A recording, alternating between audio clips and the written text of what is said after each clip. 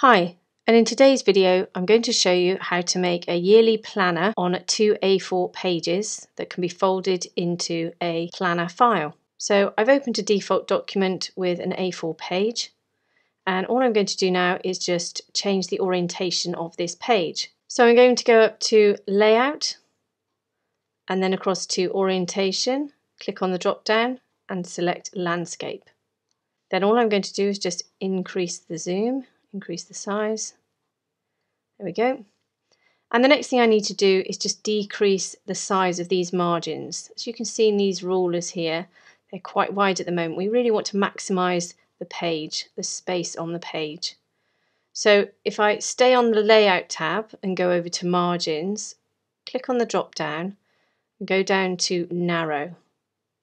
And as you can see, the size of these margins have now reduced, so my cursor is much closer to the edge of my page.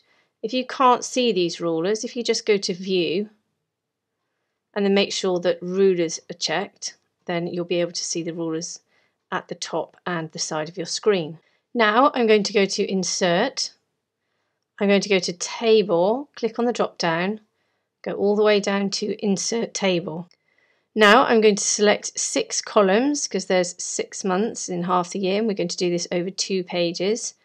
And I'm going to select 32 rows, and that will account for 31 days in the longest months and the title of the month, and then just select OK.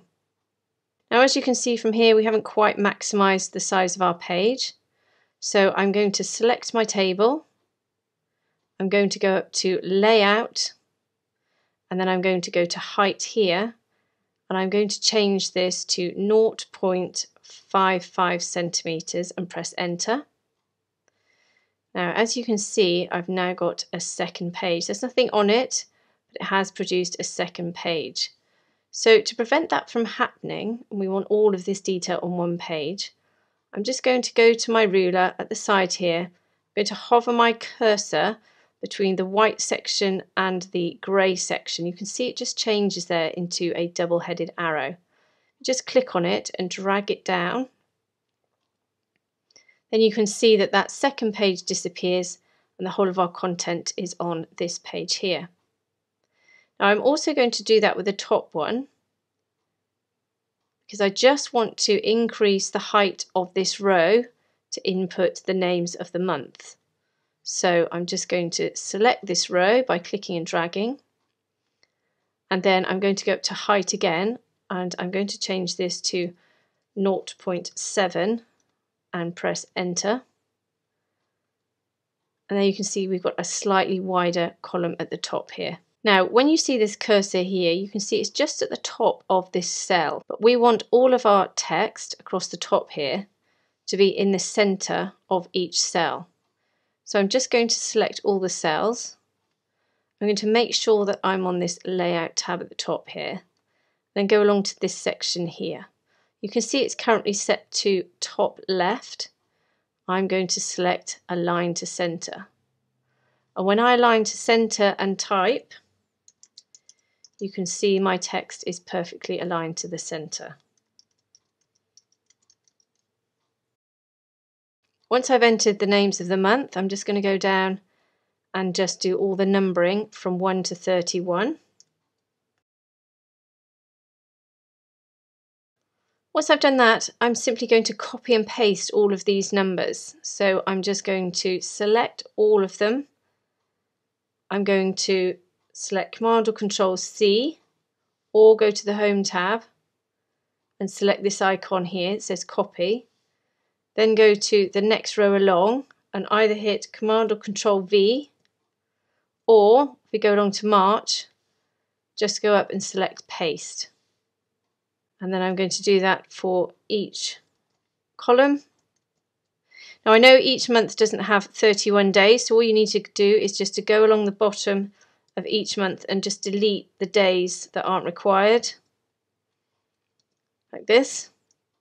And then you have your basic calendar or your basic planner ready. So now we can duplicate this. So if I put my cursor at the bottom here, you can see my cursor's just at the bottom here. Press Enter and you'll see you produce a second page. Now all I'm going to do is select this table here, click on it, select Command or Control C, or the copy tab up here, the copy icon here, go across to the next page and press Command or Control V, or again go to paste, and then you'll paste a second table. Then you just need to go along and change the months and obviously the days along the bottom.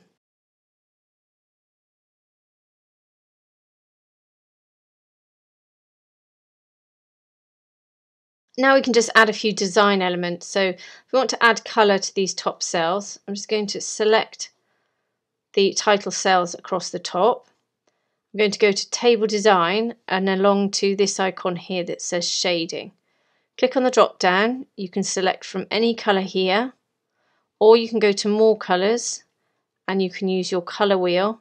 Just move this cursor around and you can move this slider to make things lighter or darker. So I've already selected my chosen colour here, so if I just click on that, you can see now that that title changes. Now you don't have to choose black for the text across here because actually it doesn't work that well for me. So if I go to the Home tab and then I go to the font colour here, click on the drop down and then again you can select from any colour, but if I just select white, you can see that just stands out a little bit more. We'll do exactly the same with this row here. Select it, go along to shading and change that to that nice teal colour, then to the Home tab and select font colour.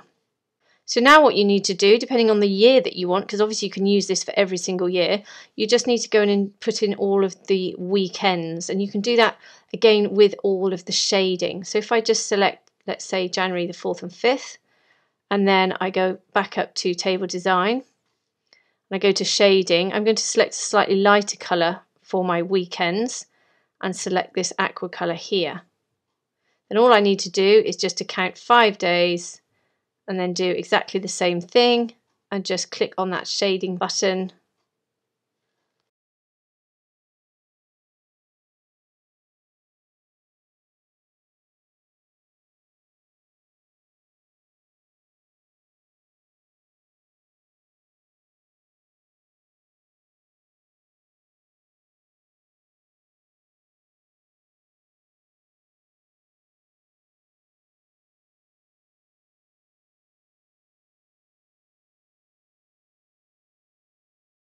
Perfect.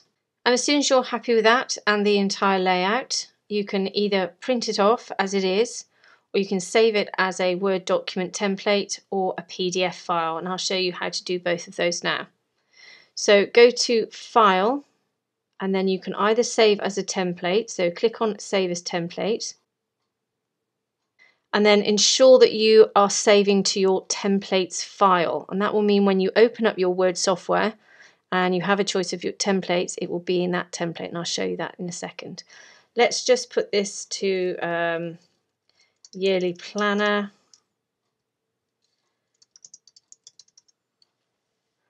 And then at the bottom here, you can see it says Microsoft Word template, and then just click Save. You then go to Open a new document. You can see here you've got blank document. If you go across to Templates and select More Templates, you can see your yearly planner appears here. And what that means is that when you create it, it will create a completely new document. And when you save it, it won't destroy this one here. This one will always remain in your template. So you can save it and you can put lots of different events in your calendar. Then you can save it. It will ask you for a new name for your document and it will save it as that, but this will always remain in your templates. And if you want to save this as a PDF, go to File, click Save As. And then down the bottom here, click on that menu and go down to PDF. So make sure you don't save it to templates. I'm going to save mine to my desktop and then just click Export. And then when I open that up in my desktop, you can see here is my annual planner. I've got both of those pages. So I hope that's helped you today. If it has, please subscribe and have a great day.